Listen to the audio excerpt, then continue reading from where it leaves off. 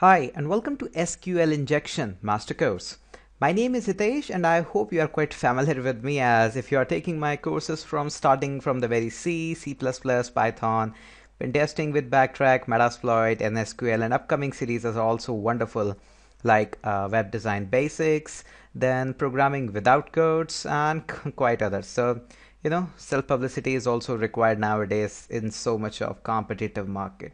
So as far as that, let us try it and see what you have got in this series, in this particular lesson. So this lesson is all about for you. Although in the every video of the starting I say that hey, this is for you, I keep on tracking you that hey, follow this lesson in this manner, you are going to break this query in this manner, and after that, so we have got a twist in this lesson. So let's find out what is that twist actually. So we are into our backtrack machine and you can find the lesson 14.zip file is out here. So what I'll do, I'll copy, or let's say I'll move it from /root to desktop to lesson to /var www and master. So once I copy this, I'm already in this folder. I'll do a quick ls and let me check if I got, yes, it is lesson 14. So I'm quite finding out all these files now. In the start of the series I was not finding out these series. Don't know what mad actually I was going out creating all these codes.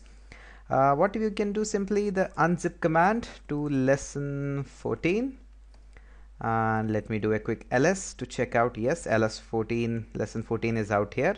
So previously we saw that how lesson 13 can be proceeded. I breaked your query, I thought everything, and I created every scenario. But what we have got in the lesson 14 is, you can see here, hint, no hint for this lesson.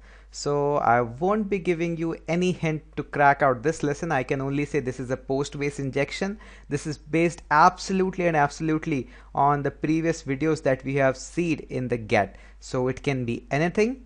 So try and find out yourself, and really I'll be expecting an email that hey, yes, you have cracked the lesson 14. It's just very simple.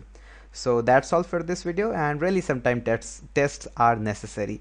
So consider this as a simple test, and that's all for this video. Thank you so much for watching.